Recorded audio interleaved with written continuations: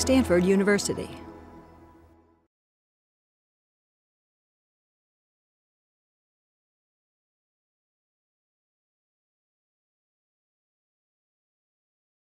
Okay, class, surgical safety checklist.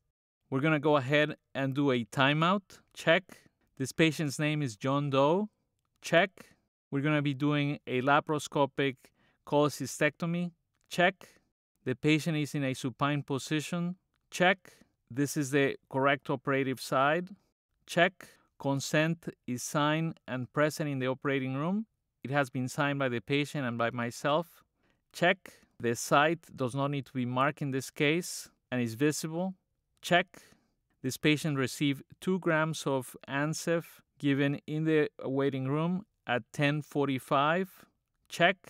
He also got 5,000 units of subcu heparin in the waiting room, and he has SEDs that are on and running in both lower extremities. Check. This patient has no non-drug allergies. Check. This procedure should take about 45 minutes to an hour. Check.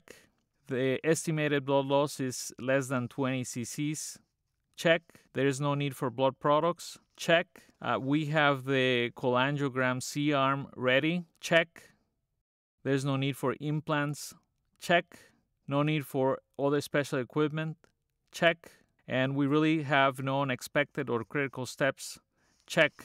This patient concern is that he is HIV positive. Check. We all agree to proceed with this surgery. Check. My name is Homero Rivas, and I'm the surgeon. Check.